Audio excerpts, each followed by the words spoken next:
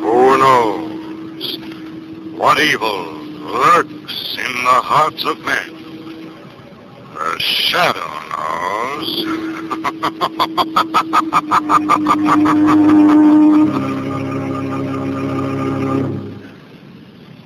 Once again, your neighborhood blue coal dealer brings you the thrilling adventures of The Shadow, the hard and relentless fight of one man against the forces of evil. These dramatizations are designed to demonstrate forcefully to old and young alike that crime does not pay.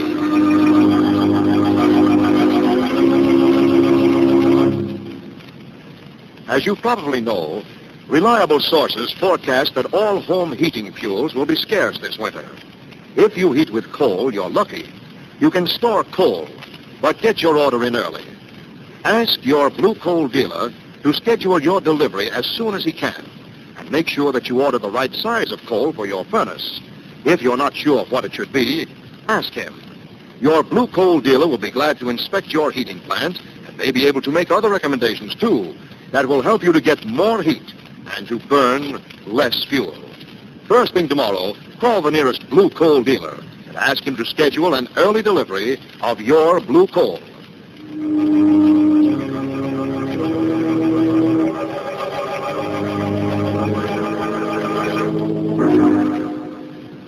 The Shadow, who aids the forces of law and order, is in reality Lamont Cranston, wealthy young man about town. Years ago in the Orient, Cranston learned a strange and mysterious secret, the hypnotic power to cloud men's minds so they cannot see him. Cranston's friend and companion, the lovely Margot Lane, is the only person who knows to whom the voice of the invisible Shadow belongs. Today's drama, Dream of Death.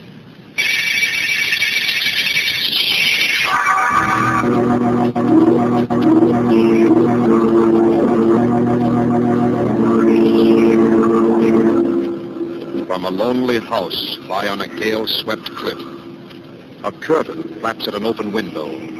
A path house down past sharp crags and mossy rock, down to the wave-lashed beach below. Come along, my darling. We're almost to the beach. I'm frightened. There. Feel the wet sand beneath our feet. Yes. Listen to those waves, Lily, crashing against the shore. No. Look at them, black and hungry.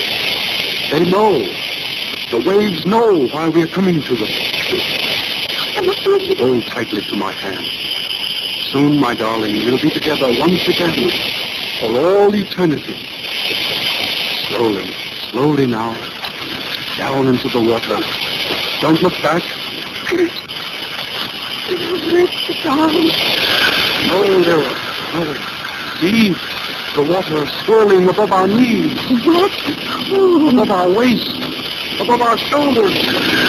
Higher. Still higher. We die. And never. No. I don't want to die. I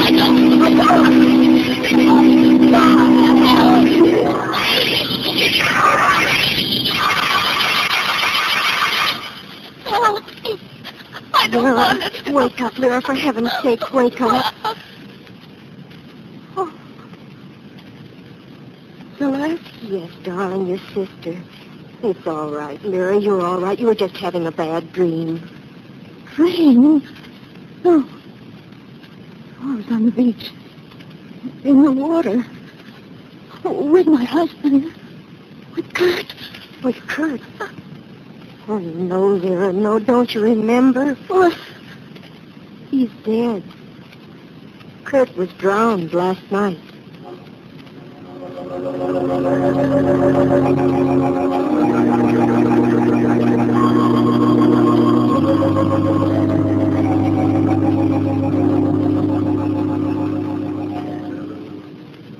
Margaret and I came right down as soon as we got your message, Celeste. I'm awfully glad you're here, Mr. Cranston. So are we, Celeste. Best if there's anything we can do to help. Yes, after all, Kurt Sander was a friend of mine, even though I didn't see him for some time. Oh, I'm sure you can help, both of you. We'll see Lyra in just a moment. She was still sleeping when I went in. The doctor prescribed all the rest she could get. Of course. It's a beautiful view from this window. Beach down there below the cliffs and the sea beyond. Yes. Kurt loved solitude. There's a wind rising. Must be a storm coming up. It was just this kind of a day that Lyra and Kurt went sailing. You mean when Kurt was lost? Yes. Still haven't told us what did happen, Celeste. Perhaps before we see Lyra, we should know. Oh, yes, of course. Well, they were out sailing. A violent squall came up and the boat capsized. How awful. Apparently, Kurt struck his head against the boat when it turned over on him. I see. Anna, our housekeeper, and I were shopping at the time. When we got back, we found Lyra down on the beach, nearly dead from shock and exhaustion. How is she now? Well, physically, the doctor says she'll be all right, but... Oh, Mr. Cranston, it's her mind. She insists that she's going to die. Die? She thinks that Kurt's spirit has returned to take her back with him into the sea. How terrible. She says they had some kind of a weird pact with death. Oh, do you think you'll be able to reason with her, Mr. Cranston? Try, Celeste. I'll do everything I can. I'll see if she's awake now. I'll be right back. Lamont, darling, what are you looking at? These books on spiritualism. I'd almost forgotten. Forgotten what? Kurt Sander was a student and a firm believer in life after death. Come on, Margot. Just woke up. Lyra. Lyra, this is Lamont Cranston. Lamont Cranston? Yes, Mrs. Sander. I was a friend of Kurt's, and this is Margot Lane. Hello, Lyra. You've come to take me away, haven't you? You must take me away from this house. No, they can't, Lyra. You know you can't leave yet, not until you're better. But I can't stay here. He'll come back for me. No, he won't, Mrs. Sander. Yes, he will. He said, if I should die before you, my darling, I'll return from wherever I may be and take you with me. Mrs. Sander, that isn't possible. It is. He'll come back. I mustn't stay here. He'll come back for me. He'll come back. Lamont, listen. Kurt, is that you? Dear, well, Quiet. Get back, Margot. And if you open those French windows, grab whoever... That's a woman. It's Anna, our housekeeper, Mr. Cranston. Anna, what on earth were you doing? I just wanted you to let me in the door. Why didn't you come in through the back? I just came up from the beach. I was gathering clams for dinner. All right, Anna. Come inside so I can shut these doors again. You'd best shut them tight. Why? I've been down on the beach, and I've seen it. Seen what, Anna? Well, Anna, what did you see down on the beach? I saw another storm coming up. Another storm like the one the night Mr. Sander died.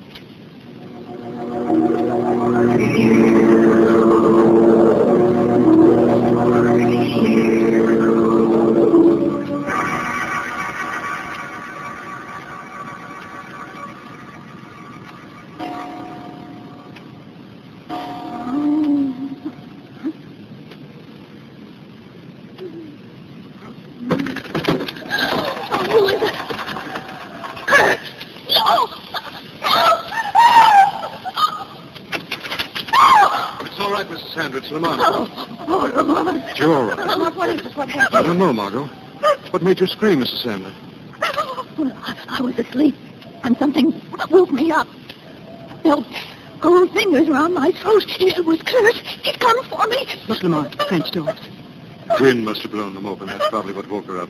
I'll have a look outside. It was Kurt. No, Mrs. Sander. Oh, what happened, Margot? I was asleep. I heard a scream. She thought someone was in the room. Her husband. Oh, no, darling. It just couldn't be. Right, Mrs. Sander. There's no sign of anyone. You merely had another bad dream. That's what you say. Anna. I've been outside the room, listening. It was him, wasn't it? He's lonely. He's come back. Anna, what are you trying to do? Go back to your room, Anna. All right. But I know. I know. Now, Mrs. Sander, try to understand it. It was all in your mind. Do you understand? Yes. All in my mind. Now try to go back to sleep. Celeste. Yes. I think it'd be a good idea if you slept in here for the rest of the night. Oh, yes, of course I will. Come on, Margot. What is it, Lamont? There is something wrong, I can tell. Let's get your coat. Going to do a little investigating. But- I lied in order not to frighten Mrs. Sander. I found this just outside the French doors. Seaweed. Yes, seaweed. Someone or something brought up from the ocean below.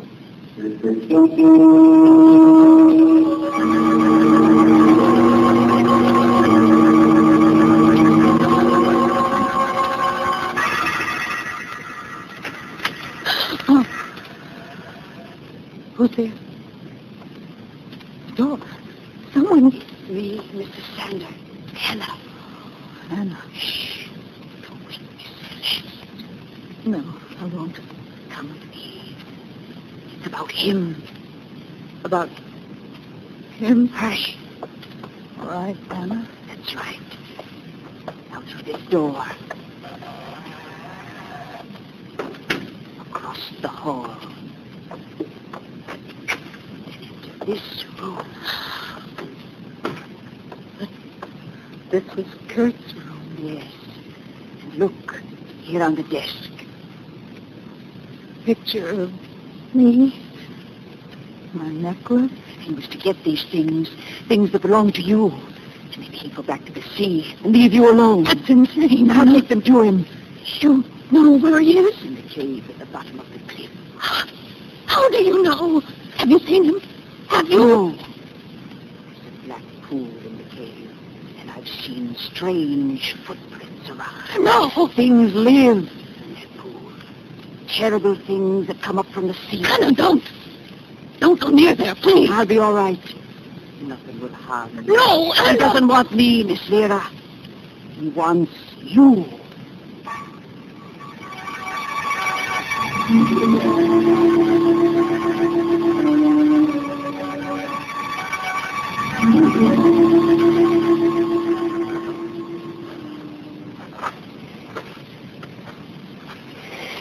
But what are we looking for, Lamont? Anything here on the beach, Margaret, that might give us a clue as to who or what lit the seaweed outside Lyra's room? You think someone has taken advantage of Kurt's death to deliberately frighten Lyra out of her mind? It seems to be the logical explanation right now. That old housekeeper Anne has certainly been acting strangely enough. Yes. I haven't been able to make up my mind yet whether Anna's a slightly demented old servant or a very shrewd woman. And another thought has crossed my mind. What's that? Kurt was a very odd person, as I remember him, Margot. Moody, introspective, and, as we know, a firm believer in spiritualism. Well, you aren't suggesting that there might be some basis for this wild idea Lyra has about Kurt returning from the dead? Nobody's ever discovered just how far spiritualism can go, Margot. That's a fantastic idea, Lamont. Fantastic and terrible. But an idea we may have to consider. We're going to learn the truth about Lyra's dream of death.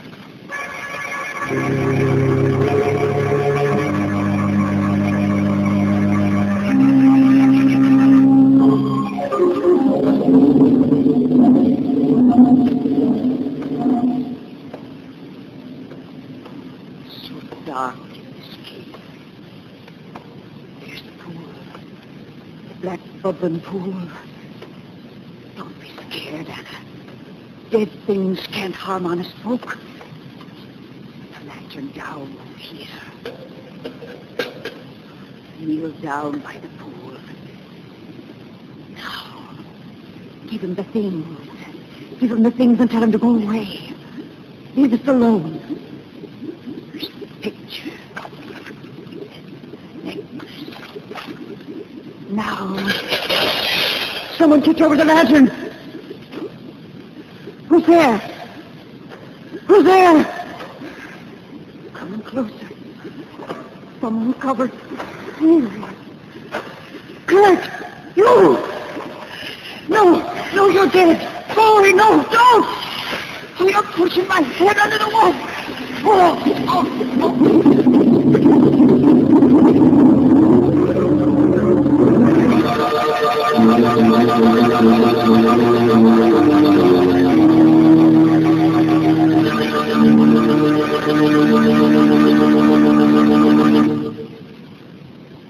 We'll return to the shadow in just a moment.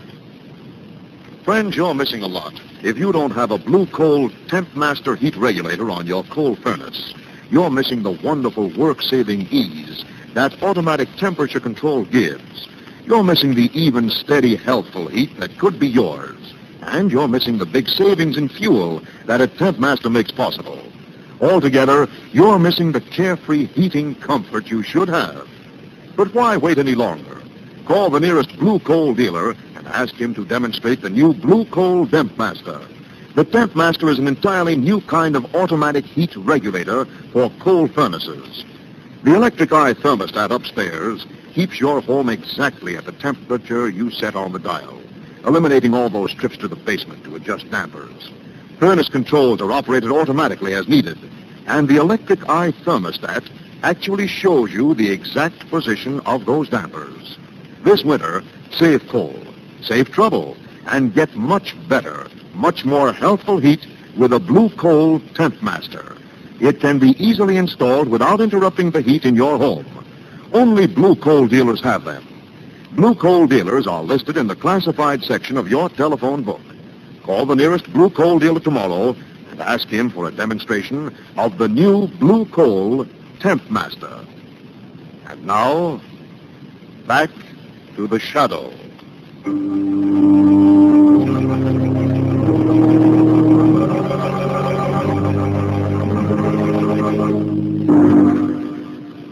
On the trail of a man who apparently has returned from the dead to claim his bride, Margot and Lamont are plunged into a series of weird events.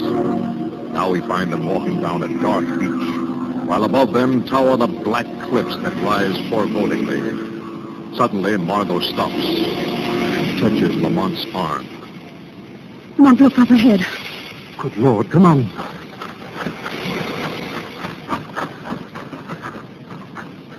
Lamont, falling here in the water by the edge of the shore. Yes. It's Hannah, the housekeeper. Is she dead? Yes, drowned apparently, and her body washed ashore. This is strange, Margot. What? There are finger marks around her neck. Someone deliberately held her head under the water. No. What are you doing? Trying to try something loose. It's touched my hand.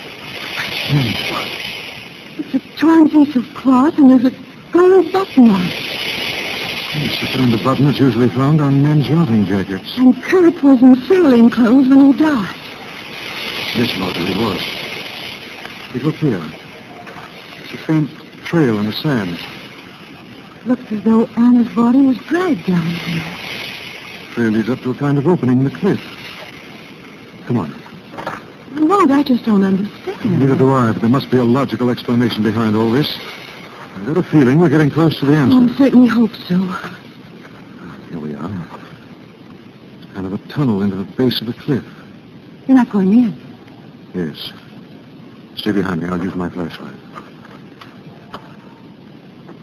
Why, it's a big cave. Yes. You see anything?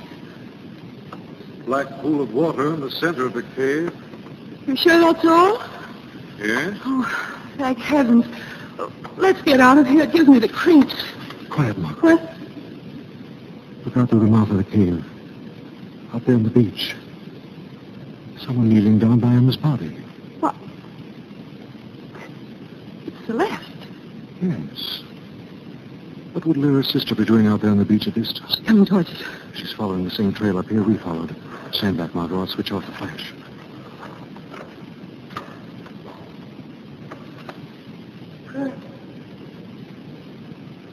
Kurt, are you in there? Lamont. What's that? Kurt, was that you? No, sir. Lamont, she's running away up the path to the house. Yes. Lamont, do you realize what this means? I'm beginning to, Margot.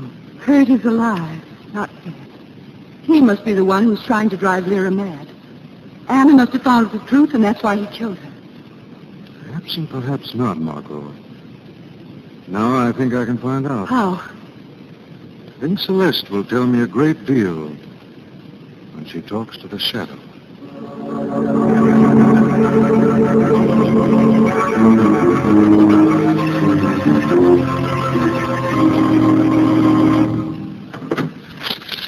The gun.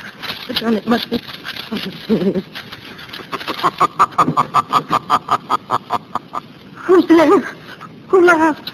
Shadow laughed, Celeste. The shadow. The gun. Somebody took the gun from my hand. But who? Where? No one sees the shadow. Shadow, what do you want? What were you going to do with this gun, Celeste? What? You're going to kill your sister, Lyra? No, why should I do that? Because you haven't been able to make her kill herself the way you and Kurt planned. That's not true. Kurt's not dead. You've been working together. That's true, isn't it, Celeste? No. Kurt was in love with you, wasn't he? But Lyra stood in your way. Oh, yes, he was in love with me. He begged me to marry him. And Kurt, he's alive. Yes, that's why I came for the gun. He's out of his mind. He killed Anna, and he'll kill my sister, too. What were you doing down on that beach by Anna's body? I was looking for Lyra. She's gone. Oh, he'll kill her, don't you understand? Oh, Shadow, you've got to find him before it's too late. Shadow will find the truth, Celeste. If you've lied, I'll be back. You'll answer to the Shadow.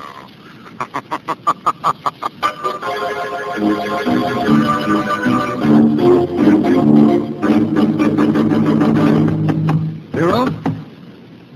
Lyra, are you in there? Try the door, Lamont. Empty. Yes, Celeste told the Shadow the truth. Kurt must have taken her off somewhere. The French doors are standing wide open again. Yes, look at this, Margot, over here. Some muddy footprints on the carpet. What'll we do? I don't... Wait a minute. Margot, this isn't mud on these footprints. It's slime. Green slime. Kind that grows on rocks. You think Kurt has taken her to the cave? I don't know, Margot. All I know is we better get back there as fast as we can.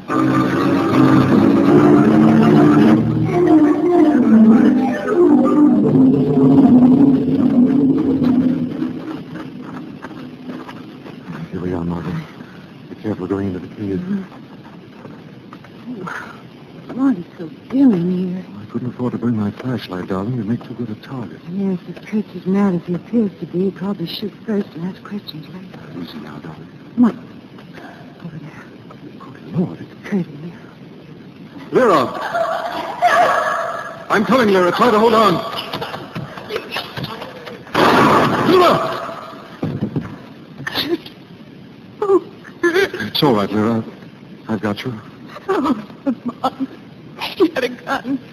He was going to kill me. I grabbed his arm and I went off. Lyra? She's fainted. You better lie here for a moment. I better have a look at Kurt. Well? Have to light a match. Mom, what? He's dead, Margot. Why, I suppose it's just as well. Yes, I think it is, Margot. Look at this over here. Yes. A shallow grave. Good heavens, you mean he was going to kill Lyra and bury her in there? No, Margot, I mean that Kurt Sander came out of this grave. Lyra's shot didn't kill him. He's been dead for at least 2 days.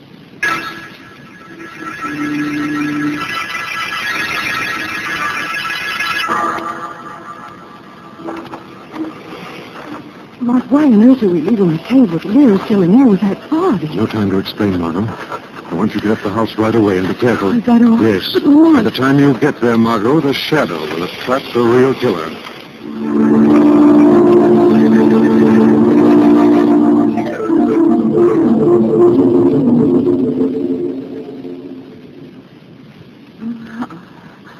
What? Oh, I'm still in the cave. All alone. Let's get out of here. Kurt's body. It was by the pool. Now it's gone. What? Noise. Someone in the cave. Oh, Lamont, is that you? Why don't you answer? There, I can almost see you now. I can almost see you. suppose it's you. No. I can't be you. You're dead. Keep away. Keep away. Why did you kill me, Lyra? I didn't, Kurt, I swear. Yes, you did, Lyra. You must confess. Tell the truth. No. If you don't, Lyra, I'll tell them. I'll tell them your story of how I drowned was a lie. No. Tell them you killed me 2 days ago in this cave. Please. I'll tell them how you crushed my skull with a rock. No. I'll tell them how you killed Anna, too. Covered yourself with seaweed and pretended to be me. And confess. Confess. All right, I did. I killed Anna. I killed you both. Now go away.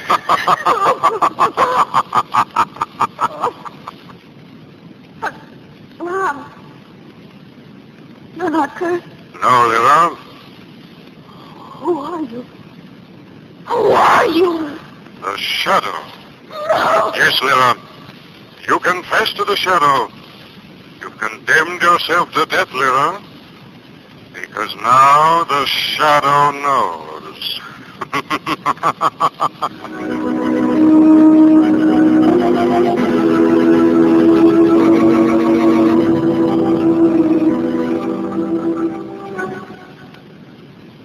Lamont, it's incredible. I can hardly believe that Lyra is a murderer. Well, apparently she's a violently jealous woman, Margot. Kurt arranged a rendezvous with her near the cave, asked her for a divorce. Told her he wanted to be free to marry her younger sister, Celeste. And she flew into a jealous rage, killed him, left his body in the cave.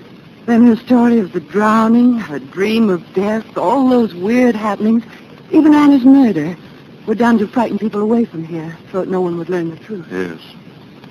After she killed Anna, and after we started investigating, she became panicky.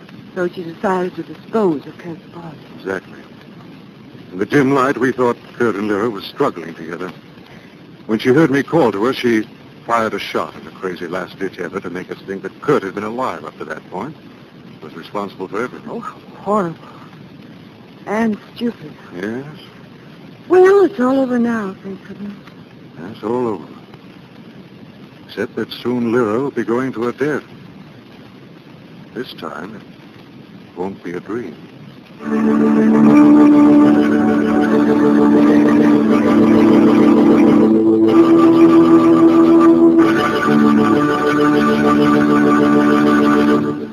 And now let me present Blue Coal's distinguished heating authority, John Bartley. Thank you, Andre Baruch, and good evening, friends.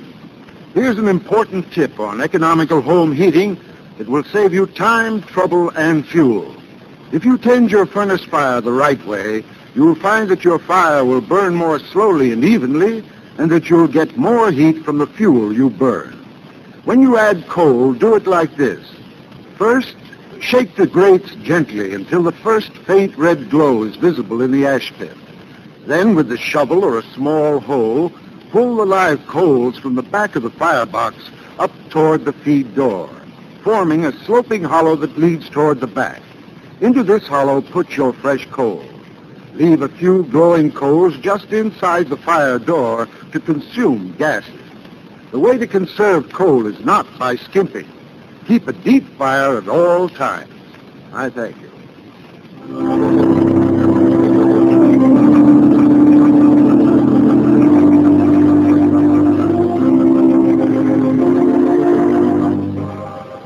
This story is copyrighted by Street and Smith Publications, Incorporated. The characters, names, places, and plot are fictitious. Any similarity to persons living or dead is purely coincidental. Again, next week, The Shadow will demonstrate that The weed of crime bears bitter fruit. Crime does not pay. The Shadow knows.